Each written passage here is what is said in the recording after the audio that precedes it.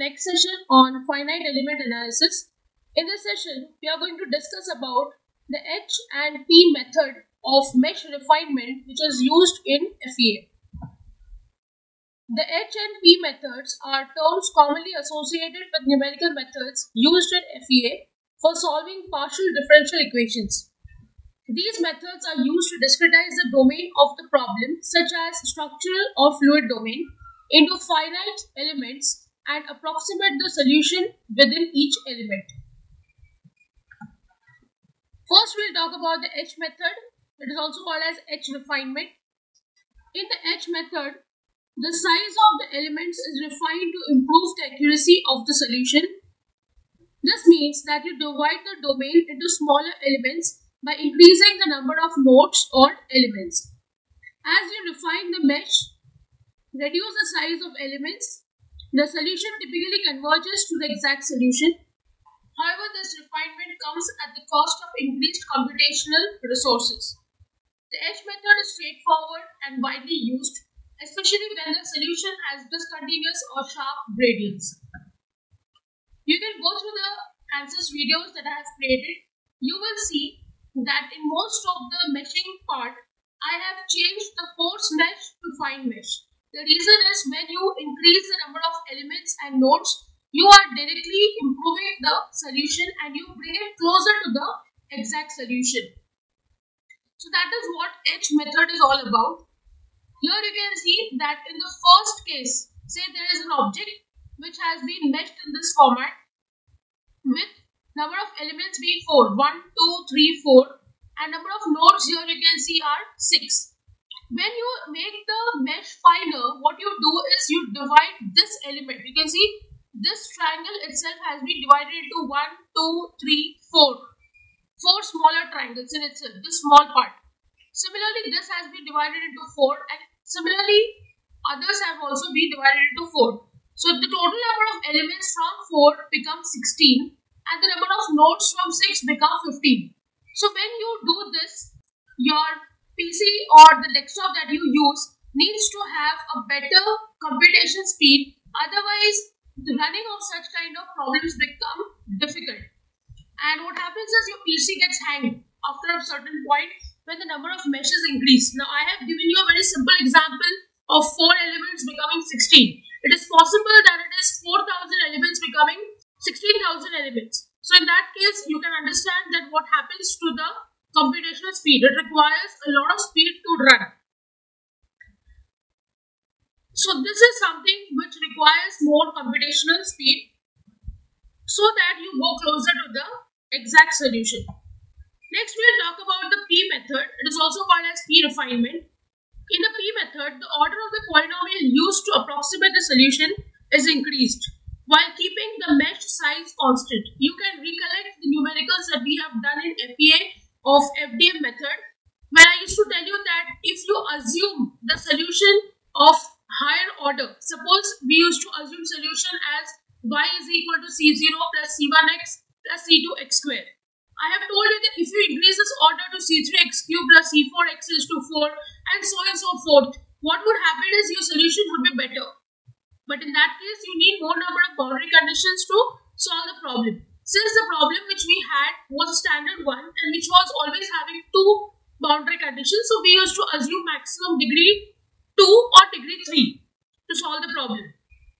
So this is that method where you increase the order of the polynomial to make it give you better solution. In the P method, the order of the polynomial used to approximate the solution is increased while keeping the mesh size constant. So you are not going to change the size of your mesh. It can be coarse itself. Essentially, you use higher order polynomial shape functions within each element. By increasing the polynomial order, the approximation can capture more details of the solution without changing the mesh. This can lead to more accurate results compared to the H method for a given mesh size. The P method is particularly useful when you want to maintain a coarse mesh but desire higher accuracy. It is often used when the solution varies smoothly. In practice, a combination of H and P refinement methods known as h-refinement can also be employed to achieve a balance between accuracy and computational efficiency. So you can see that this method will be more accurate as compared to H method, but computational efficiency is more for the H method. So what happens is you can use a combination of both and create a solution which will be a balance between both of them. So I'll show you a figure of P method. This is the original mesh as we have discussed, and this is now the P refinement. You can see that the element size is still the same. It's just that the nodes have increased, which means you are going for higher order polynomials. So here you can see that initially number of nodes were 6 and now it is 15. It is because of the higher order polynomial that you have used. We have some more things to discuss about the H method and the P method. First we'll discuss about the H method. More accurate information is obtained by increasing the number of elements. The name for the H method is borrowed from mathematics. The variable h is used to specify the step size in numeric integration. If a part is modeled with a very coarse mesh, then the stress distribution across the part will be very inaccurate. To increase the accuracy of the solution, more elements must be added. This means creating a finer mesh. As an initial run, a coarse mesh is used to model the problem. A solution is obtained. To check the solution, a finer mesh is created. That is what we generally do when we are solving any ANSYS problem. We initially create a mesh, we check what is the solution, and then we create a finer mesh. The mesh must always be changed if a more accurate solution is desired. The problem is run again to obtain a second solution. If there is a large difference between the two solutions, then the mesh must be made even finer and then solve the solution again. So what you can do is you can continue making your meshes finer till you don't get a better solution.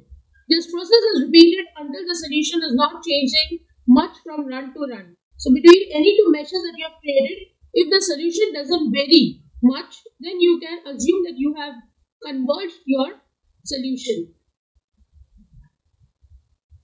So you can see here, this is the H method with coarse mesh. And then when you increase the number of meshes, you can see that your solution is getting better. And this is the step size. As you can see, that is this distance. That is called as H, which is now reducing from coarse to fine. Next, we'll go for the P method again.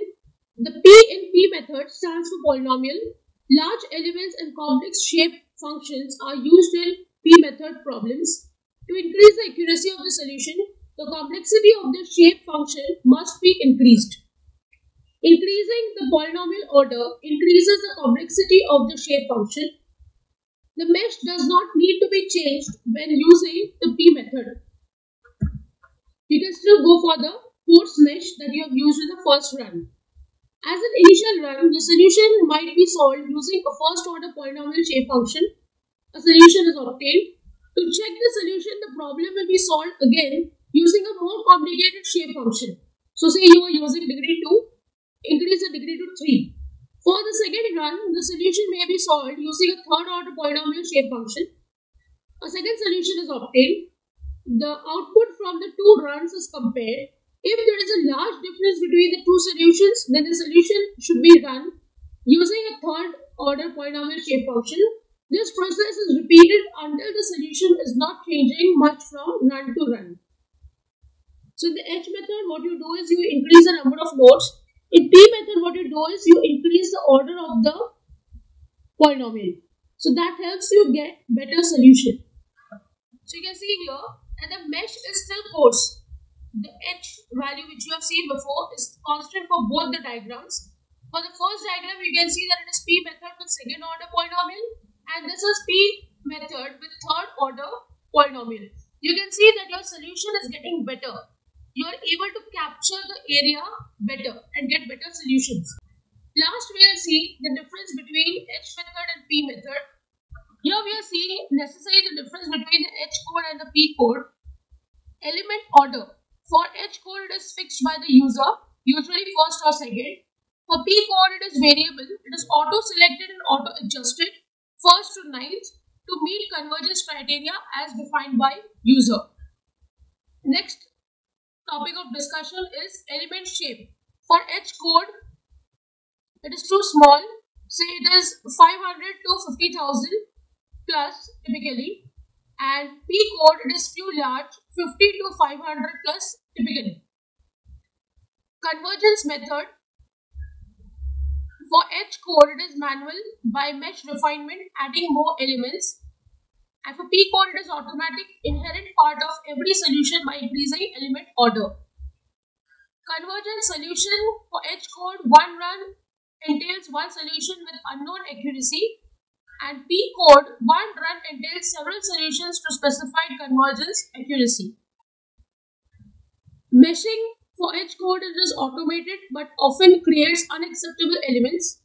For P code it is automated. P elements produce acceptable elements as they can handle distortions better than the H elements. Design optimization for H code it is manual, and for P code it is automated. Target user for H code is analyst or experienced FEA engineer, and for P code it is the design engineers who are using the software. So this is what is present in the software at the back end. This is not something that you generally use, but what you see on the screen is what type of mesh you want. You want to go for 5 or 4s, and you get some solutions. You can also change the element size. The new versions of ANSYS do not have the option for changing from 4s to 5. They have the option of giving element size. So in that case, you can just give the size of the element. The more smaller you make it, the better is the solution because you make it finer. But again, when you define the mesh size or the element size, please be careful about the processor that you are using. If your processor is not of a higher and good quality or of the latest one, then your PC or desktop can just get hanged and it can go on forever. You may have to just shut down your PC and start it once again. That happens because your computation speed is not good for the laptop or PC that you are using.